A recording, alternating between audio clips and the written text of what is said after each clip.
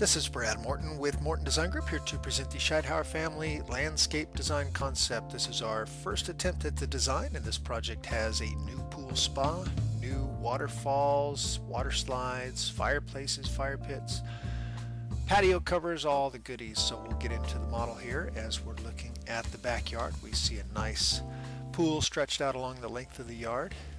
Back along the house, we are presenting a solid patio cover to match existing roof tile, complete with outdoor kitchen area, fireplace, and other areas there. All the architecture, of course, will match the existing on the home. We have a nice granite slab, dual level countertop there for the barbecue, and as we swing into the living space, we have a couple nice arched windows, a nice front venting fireplace with media center above it. All the hardscape is a tumbled paver with a precast and or poured in place colored concrete coping. We step up here to a raised area off of the spa. The spa is raised up an additional 6 inches above the 18 inches that we are here.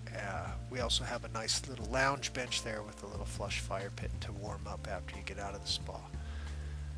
Coming up the stairs around the spa waterfall, we get up to the water slide, where we hop on the water slide and take that all the way down into the pool.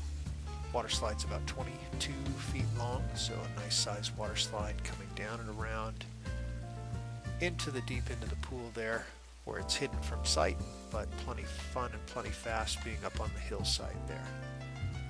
Back into the deep end, swimming back over to the grotto waterfall feature here on the right.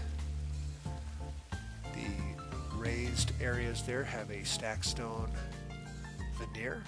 The side yard here, we have some stepping stones that takes us over to a utility side yard. We have some decorative landscape that we'll place in front of the dining room window there. Pool equipment as well will be on the side. As we get into the front, you'll see some new decorative flagstone bands throughout the existing driveway to break that up. We have a new accent focal point planter there on the right with a multi-trunk areca palm or something of the like. We have some nice decorative columns with some pots highlighted and featured throughout. A couple pilasters here with 3 steps up from the sidewalk take us up to the front door. Again, a pilaster on the far right there and a raised area delineate that accent planter.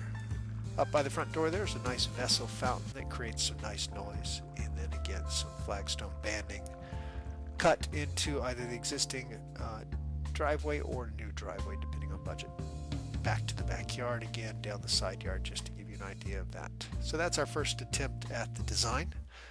We thank you for your time and look forward to your comments, and please enjoy the following daytime nighttime transition scenes here.